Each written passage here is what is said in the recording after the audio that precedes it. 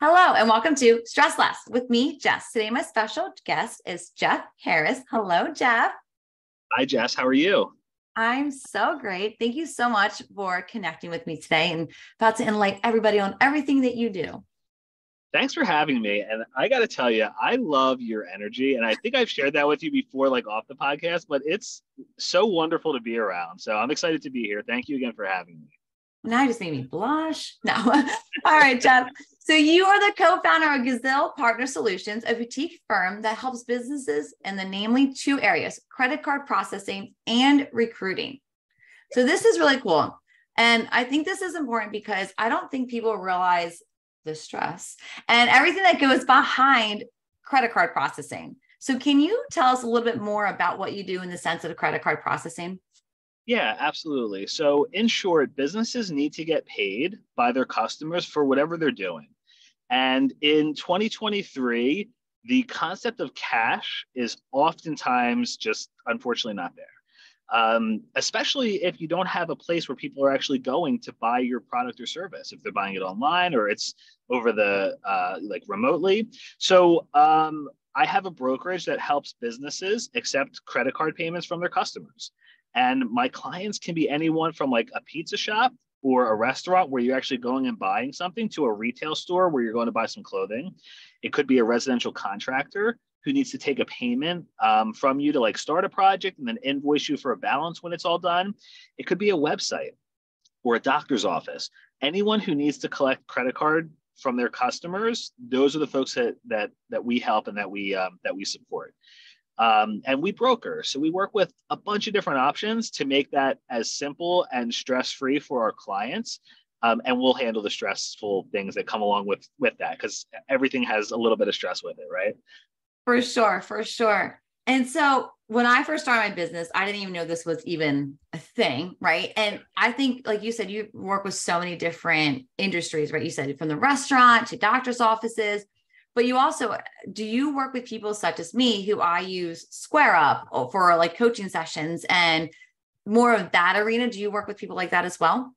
Yeah, so we have solopreneurs who just need to get paid for whatever they're doing. It could be coaching, it could be consulting, it could be a variety of things.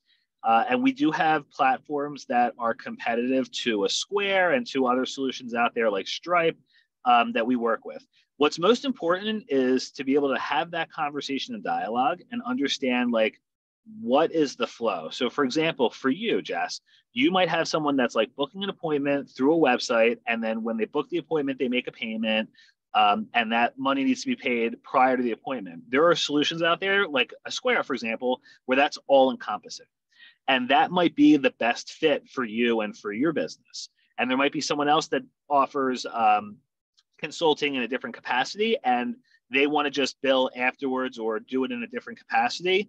It's having a conversation and understanding what they need. And then if there's something in my repertoire and in my portfolio that will support them, I'll present it. If not, I just want to make sure they have something that they can use, even if it's not something that I offer. I love that. Like, yeah, because like I said, I didn't know this was such a thing. And because there's so much that really goes into it.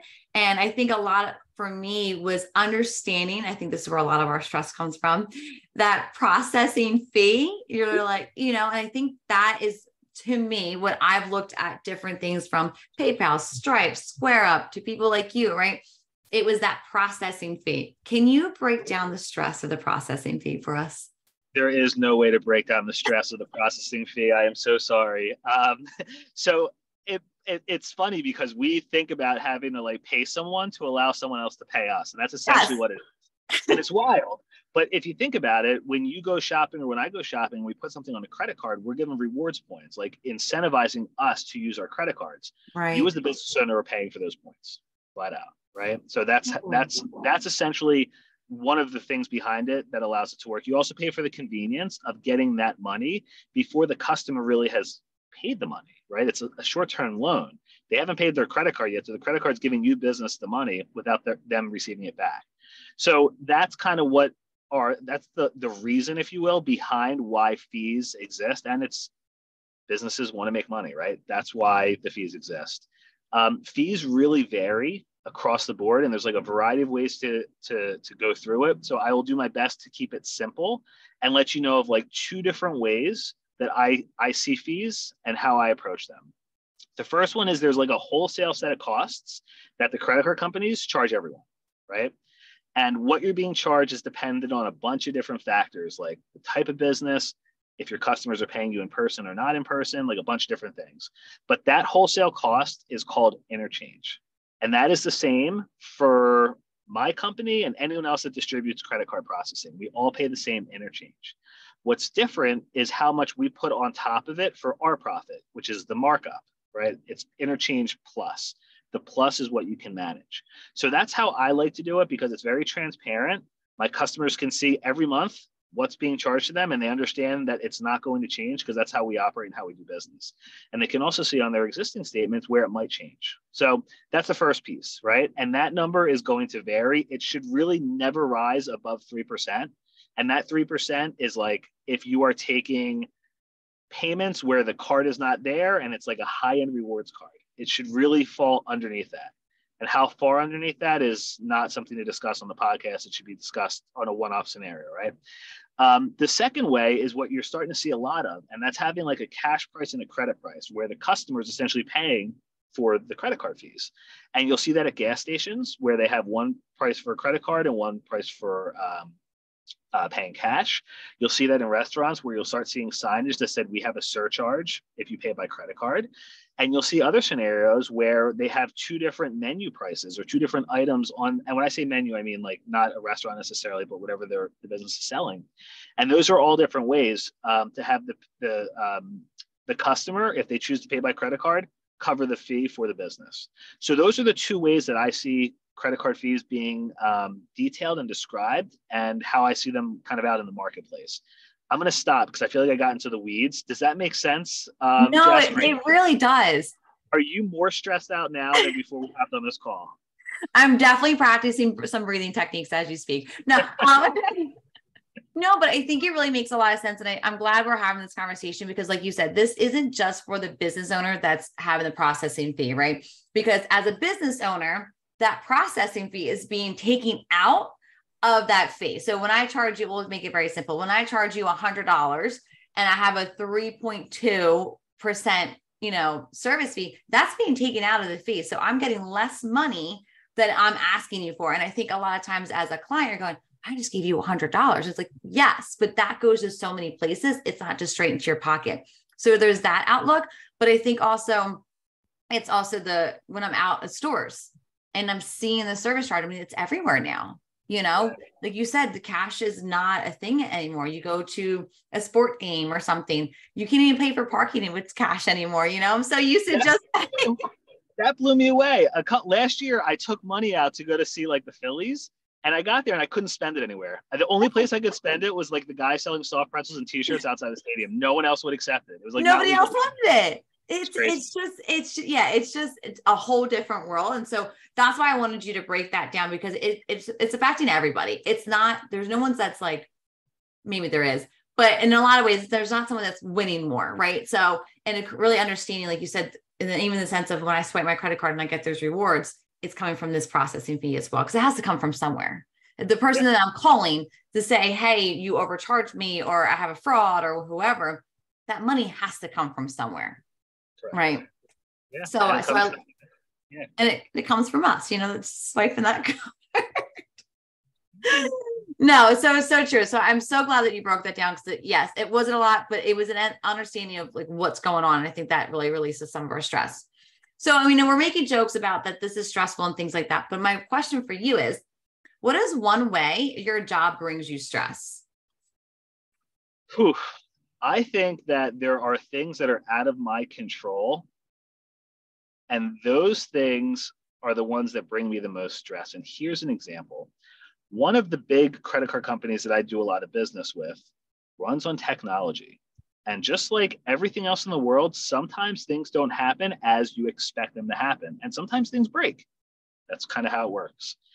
Well, this is about 2 or 3 years ago. I'm on vacation, going down the shore, and get checked in with the family, and we're inside of the condo that we rented. And all of a sudden, my phone starts blowing up. It's Friday night or Saturday. It's a Saturday night. My phone starts blowing up, and I can see from the people that are calling me that there is an issue with one of my credit card processors. And it turns out that Saturday night there was an outage, and it affected all of that, not just my customers, millions of customers across the states. And that's completely out of my control. There is nothing that I can do, whether I am on vacation or I am here. There is nothing that I can do aside from answer the phone and say, yes, there is an outage. No, there's no more information. You will get a text from me because I can get it to you quickly as soon as I find out whatever is happening and get details. But that level of people panicking is just it's stressful, and it's out of my control. It's out of all of our control. But those things and those calls and those moments of panic where you have to keep calm to help provide some calm for someone else, those are the ones that I find to be incredibly stressful. Oh, I love this example for so many reasons. Everybody can relate to this in some way or form, right? Like you said, a lot of things are actually out of our control. There's a lot of things that we do have control of, but there's a lot of things that are not in our control. Like you said, it's a Saturday night, you clocked out, you're with your family, the phone is blowing up, and yeah, okay, so you're not a heart surgeon. I know it's one of the examples I use a lot, but there's a certain amount of time where you have to respond. It's your job, things like that.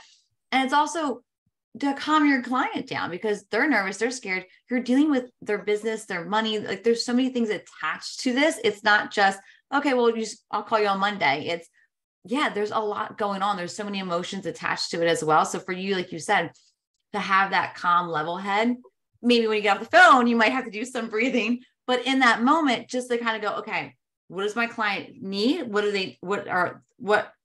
do I have to listen to them? Everything in between in that way, and then go react in a different way. So having two different reactions in the moment and then a different way when you're kind of coming back down.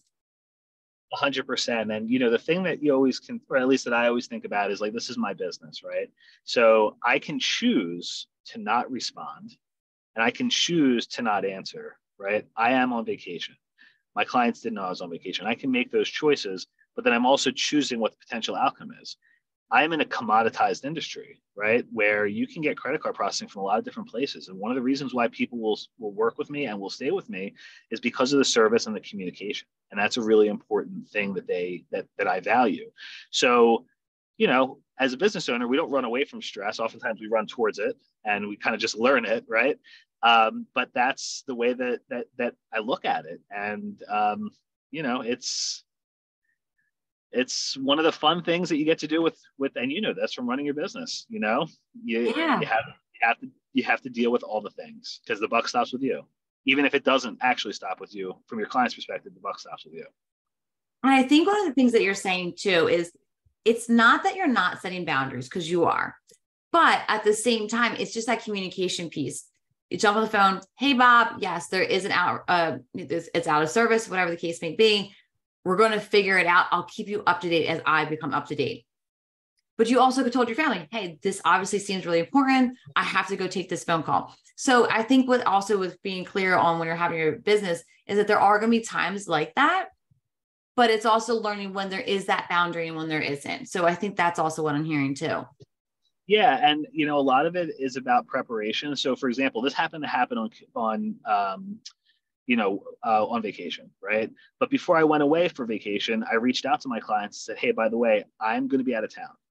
Here is the number that you can call for like the processor while I'm gone. If you need something and then you can't get a hold of me for whatever reason, I don't know how service is, whatever it might be. So you set that expectation, but with something like this, when you do start getting phone calls, that there is something that requires your attention. And that's while you are setting boundaries, that's part of running a business. And I could choose, and to what we had said earlier, you can choose to not respond, and that's fine, but you also have to deal with the consequences of not responding if it is something that is truly urgent and impacting their business like this was. Yeah, so good. Before we get into the lightning round, what is the one thing you want our listeners to hear from you today? Oh man, a lightning round. I'm a little nervous. Not there yet. Don't worry. We'll get there. We'll get there. We'll get there.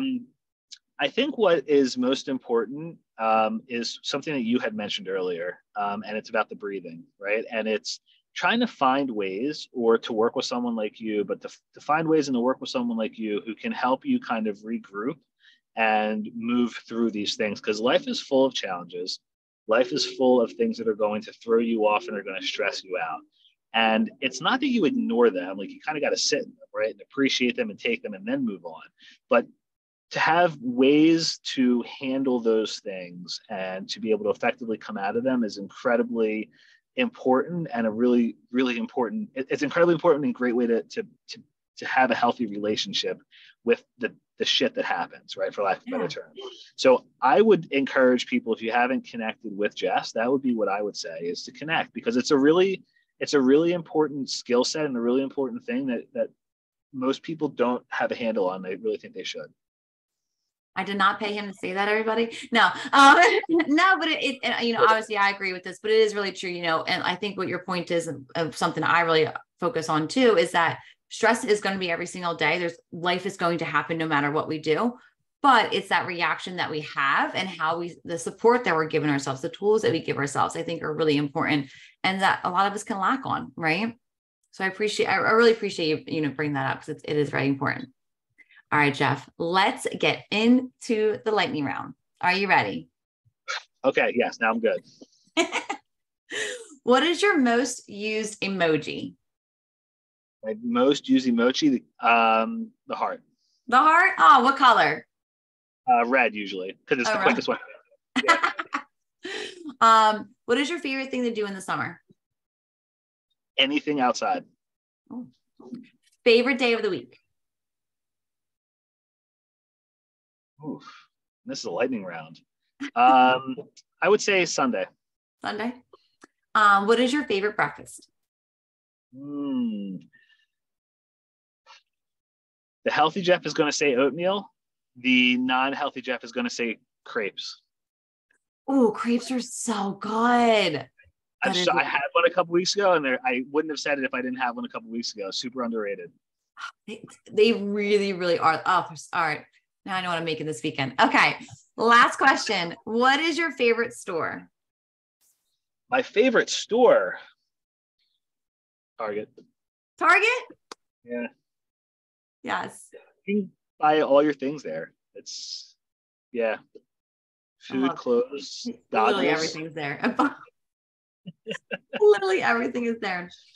Jeff, before I let you go, I just want to, what is the best way for someone to contact you? Yeah, so the best way to get a hold of me is on my cell phone. It's 215-837-3436.